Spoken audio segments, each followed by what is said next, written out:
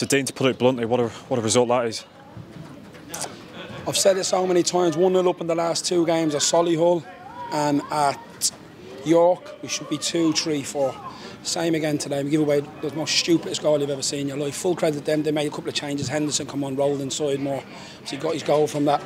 They switched their wing backs. Their wing backs rolled in, and then the 10s would roll into wide areas. And up until obviously that goal, we were causing not a lot of problems. We can't keep giving away stupid goals like that. Absolute poxy goal to give away. I'll be totally honest with you. And yeah, I've just watched the goal inside. It's horrendous, and then we've unbelievable opportunities to make a 3, and we don't do it. So it'll cost us in the end. And that is what it is. Like, our performance in the last 15 minutes is like diabolical.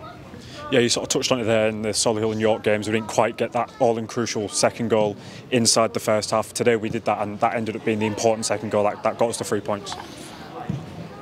No, yeah, it did, to be fair. Look, I think we've played better actually in some games. First half, they were excellent.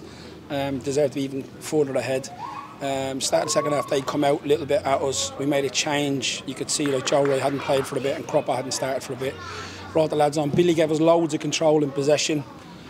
And then we've a golden chance with Nicky. We've several chances to go and make a 3 and put the game to bed. And if you don't do that, you'll suffer in these games. And 2-0 is the most dangerous scoreline in football. You know, if you get it, it's game over. If they get it, it's game on. And you can see some of our lads, their heads drop because of the confidence of the last 2 games. But look, we grounded out in the end, but we rode our luck. I've got to be honest with you, Lady Luck was on our side today. When a top team like Rochdale is throwing absolutely everything at you in the final few minutes, how is it to try and stay composed in those final few seconds to try and ride it out? Certain players never stay composed. Just making crazy errors. Clearing the ball in the pitch, opening up the pitch when we're trying to be more defensive and solid. Running out into different slots, and realistically they should have got an equaliser. Did they deserve it over 90 minutes? I wouldn't have said so. I thought we had a stronger team, especially for longer periods of the game, especially first half, and then when we got control, when Billy come on. But up until they scored, really, we were comfortable. But you can't give teams like that goals. And we've done it several times. The other day at York, give away the most stupidest goal, and they go 2-1 up from a good free kick. Yeah, and even at that stage I felt we were shading the game, but listen, I've been on at them players about that. Maybe they've heard my voice too much. If I'm being totally honest with you, maybe it's just to hear my voice too much, and I've got too much to say to them and show them. We practically do everything, we go through everything, we visually go through everything, and we communicate clear with the players and honest, but it's just so frustrating. Look, I know what needs to happen, so until that happens, games are going to be continuing like this. You know, on to today as well with Danny Collins. He obviously hasn't featured for a long time. He obviously comes on. How delighted are you to have him back in the fold? It's about time. Not bleeding injured for ages. So look, it is what it is. He's back. He's just another member of the squad. It's good to have him back. I thought he did all right. I thought Joe Roy was outstanding. What a player this kid, what a future he's got. Once we get him up to speed, get him used to the level, he's got a big future in the game. I'd rather talk about people like that, not the lads that are just coming back from injury. All these injuries are doing my head in.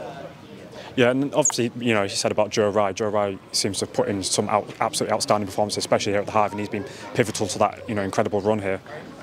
Yeah, just another game. Joe's a good player, top player, you know. We don't sign bad players, we sign a lot of talented players. You know, we sign a lot of talent from below, we don't sign from above. We haven't got the finances to do that.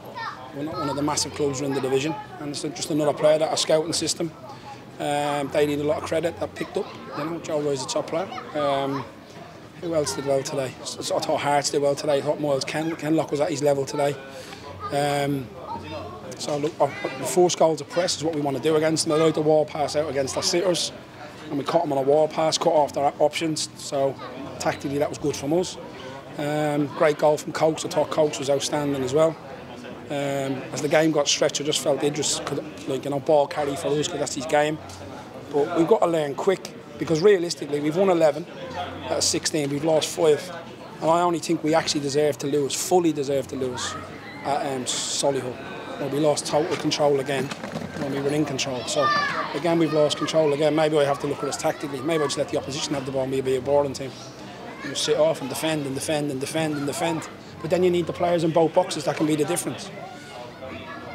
Another break from league action next week when we make the long trip over to Devon, Exeter City in the FA Cup. How much are you relishing that challenge? It's a distraction for what we really want to do. Great for our supporters, distraction for the team. And how would you sort of view them as an opposition, the way they like to play? Very well coached. I watched them against Shrewsbury. Thought their manager made unbelievable substitution at half time. They were 1-0 up at Shrewsbury, and he made a brilliant substitution at half time too, actually. Gary Caldwell, top manager, to be fair to. I don't know how they've got on today, I'm not sure. I thought he was very brave to be 1-0 up in the game and then make the subs he made. That showed he knows what he's doing. And they're having a fantastic season. Well, they were up until, like I said, I don't know if they've gone today. So they're well coached, play a similar system to us, play with a box, good athleticism, good experience in areas. They brought a couple of players from the National League in Francis. They brought him from Gateshead and Ali from Halifax, and they've been mainstays from as well. So it shows you there is good players in this division that can jump up the levels. So look, it's great for our supporters. Obviously finances for the chairman, because that's what he'll want. But it's a distraction for the team. Thanks for your time, Dean.